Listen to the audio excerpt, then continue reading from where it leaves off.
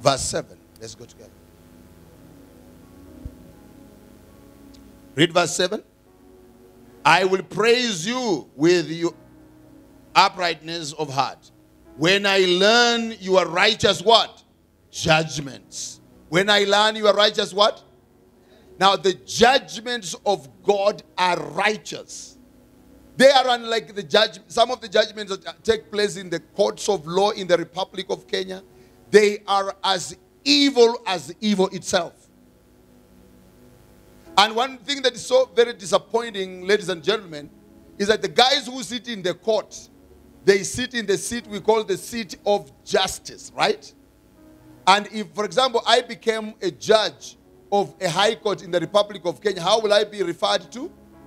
Justice Michael Masambu. So I am not, you don't call me Mr. Michael, you call me what? Justice. Now justice means what? Doing that which is just and right in the society. But how many people, like in this country, you have seen all rich people, cases that are against them, including murder, they end up being dismissed. Is that righteous judgment? No, it's not righteous judgment. The judgments of this in our judicial system are so unjust and perverse, and very much interfered with from other quarters.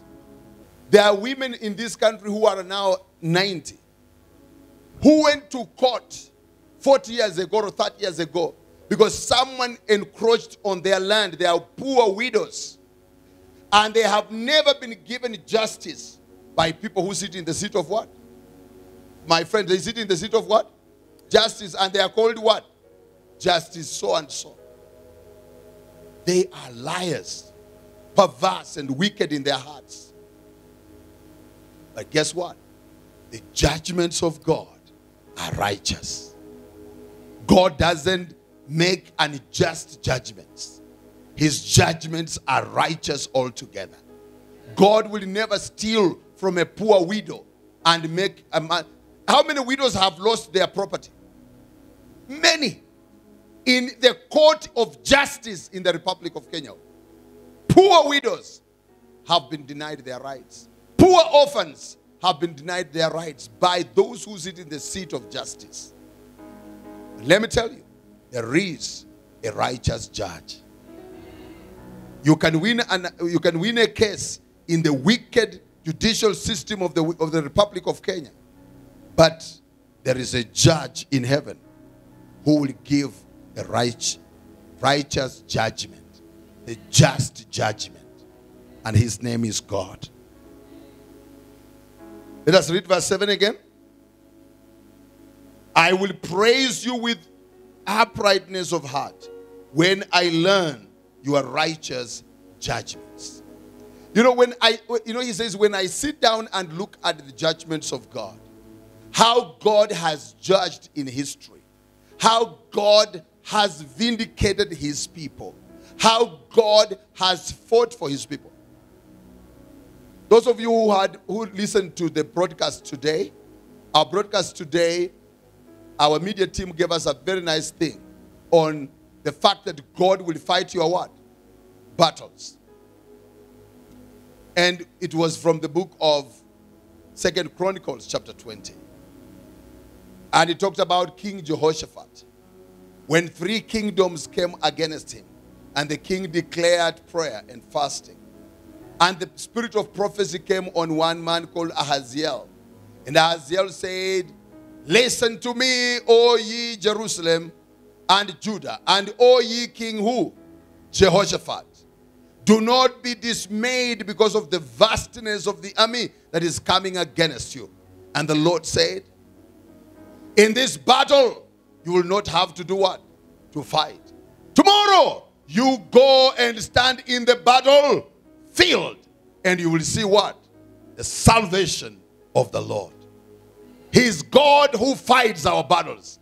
He makes judgment, and he judged against those 3 kingdoms by confusing them, and they began to fight each other and killed each other. There is a God of judgment. Now, there are people who have stolen property of the widows, and all their children are on marijuana. Waliiba mali ya nani? Ya mjane. Na watoto wao wote ni zuzu. Ni zombie. Kimefuruta bangi kinakaanga tu namna hiyo. Na mjane na mtoto yake ameng'ang'ana, vimesoma, vimekuwa mwalimu, vinaendelea. Na yeye alinyang'anya shamba na watoto wake wote ni zuzu. There is a God of judgment. And his judgment is true. He is just. He is the defender of the defenseless. He will fight your battles and give you victory. When people falsely accuse you to the degree that they deny you what was rightfully yours, I want to submit to you, ladies and gentlemen, those people have not won the battle. They have lost.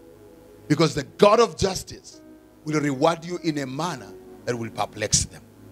It may not be today and it may not be tomorrow, but surely it is coming. You should have shouted a bigger amen. Surely your vindication is coming. Spiritual nourishment, click on subscribe button below. Click on the notification bell to become the first to know when we upload another video.